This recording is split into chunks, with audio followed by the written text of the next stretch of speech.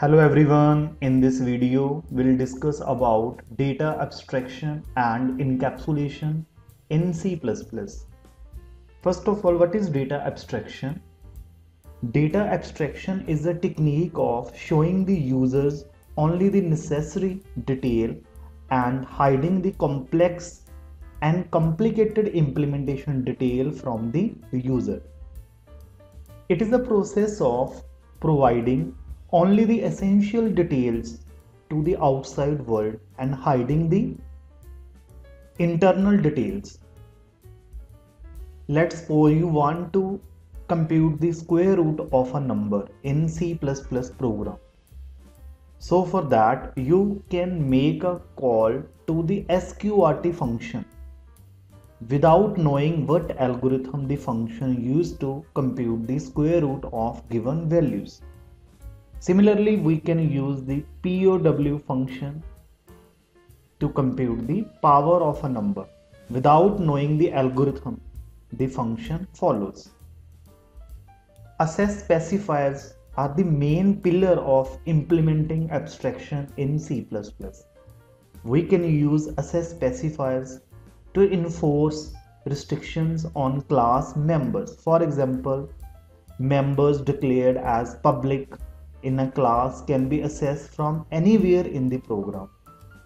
Members declared as private in a class can be accessed only from within the class.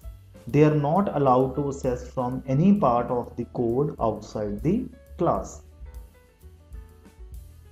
We can easily implement abstraction using the access specifiers. In C++, data abstraction can be achieved by two ways. The first way is by using classes and the second way is by using header files. An abstraction can be achieved with the help of classes. As we know, a class is a group of all the data members and member functions that bind them all into a single unit. A class is responsible for determining which data member is to be visible and accessible outside the class and which is not with the help of access specifiers. Let's see the example.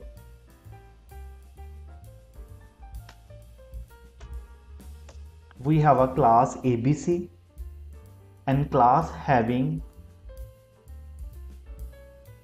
three private data members X, Y and sum.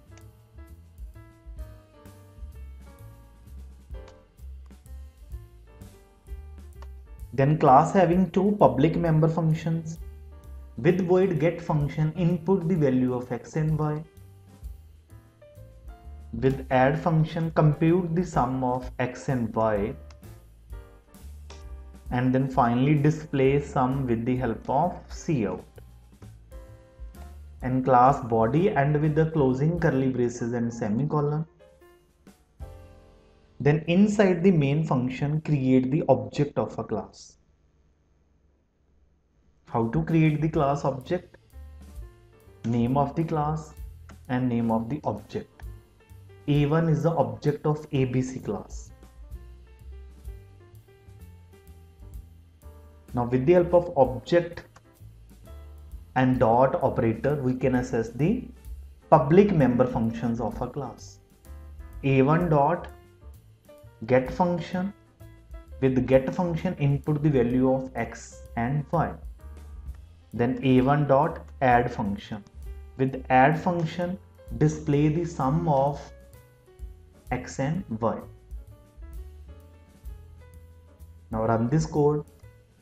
After the execution of this code, first of all A1 dot get function call.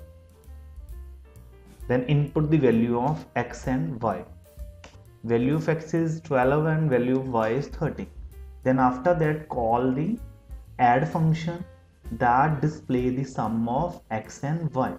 In this example, abstraction is achieved using classes. Class ABC contains the private data member X, Y and sum. Private data members are accessible only with the help of public member functions of same class. Next is abstraction in header files. Abstraction can also be achieved using header files. For example, the POW function used to calculate the power of a number without knowing which algorithm function used to calculate the power. We can use the POW function in a code after importing the necessary header files. We can say header file hide the implementation detail from the user. If we want to compute the square root of the number, the function is sqrt function. This function is used to compute the square root of a number without knowing which algorithm function used to compute the square root of a number. We can use the sqrt function in a code after importing the necessary header file. So the header file hide the implementation detail from the user. Now in this case, both are the mathematical functions, and if we want to use mathematical functions in the program, then we have to include math.h header file. Let's see the example. Cout, insertion operator, then use power function. Power function takes two arguments. The first argument is the base and second argument is the exponent. Now run this code. After the execution of this code, the output is 9. Base is 3 and exponent is 2. 3 raised to power 2. Result is 9. And if we want to compute the square root, then we have sqrt function. Sqrt function takes one argument only. Now in this case, the output is square root of 25 is 5. As we can see from the above code, we can use the sqrt function and power function in our code after importing the necessary header file, that is math.h, even without knowing which algorithm the power function and sqrt function uses to compute the square root and power of a number. Next is data encapsulation in C++. Encapsulation is a process of grouping the data members and member function into a single unit known as a class. We can say wrapping similar data members and function inside a class. Encapsulation is used to achieve data hiding. Encapsulation is not itself data hiding.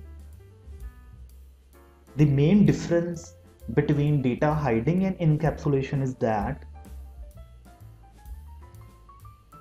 data hiding focuses on restricting the access to data used in a program to assure data security, but the data encapsulation focuses on wrapping the data within a class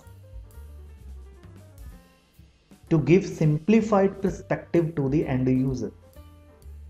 The data under data hiding is always under the private access specifiers and is inaccessible, but the data under encapsulation may be private, public or protected. This is the main difference between data hiding and encapsulation in C++. Let's see the example of encapsulation in C++. First of all, we have a class ABC, an ABC class having two public data members L and B, and one public parameterized constructor is there.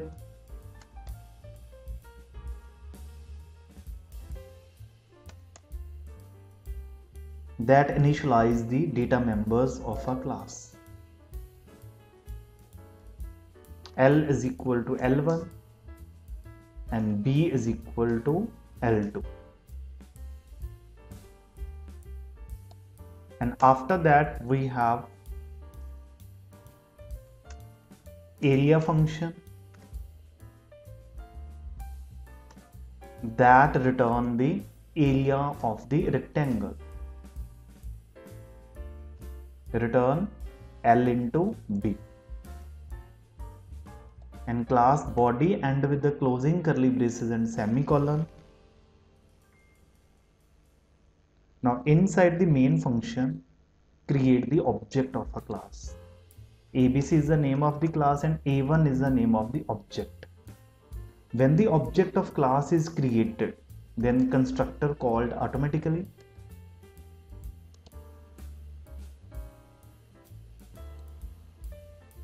Value 12 is copied into L1 and value 10 is copied into L2 and the value of L is 12 and value of B is 10. Then after that call the area function to compute the area of the rectangle. How to call? Name of the object dot operator, then name of the function. Now run this code. After the execution of this code, the output is 120. Area of rectangle is 12 into 10, 120. This is a code to compute area of the rectangle. To calculate an area,